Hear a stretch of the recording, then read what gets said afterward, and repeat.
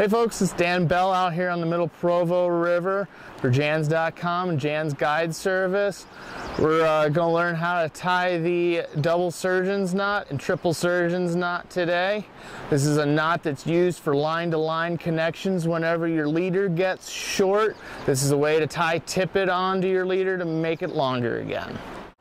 So the double and triple surgeon's knots are great knots for line-to-line connections, especially when you're dealing with radically different diameter lines.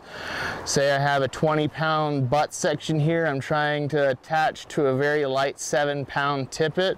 We start by crossing them over by about 6 inches, making a loop, feeding the line through that loop.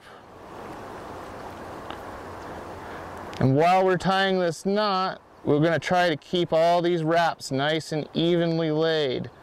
So a second loop.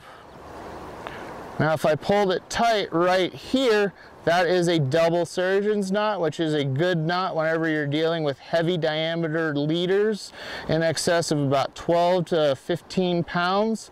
A triple surgeon's is just simply another wrap through, which is going to be better for your lighter tippets as it does have a little bit more bite to it. And now to moisten it and pull it tight.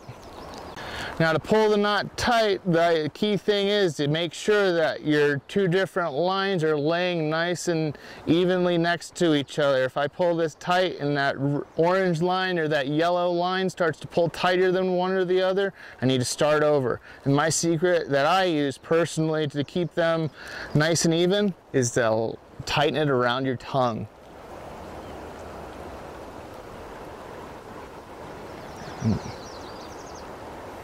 Thanks for joining me out here today to learn how to tie the double and triple surgeon's knot. If you have any more questions, swing by the shop, Jans Park Avenue, or check out Jans.com. We'll give you all the info you need to know to get out on the water. Tight lines, everybody. Hey, with right knots, this could be you.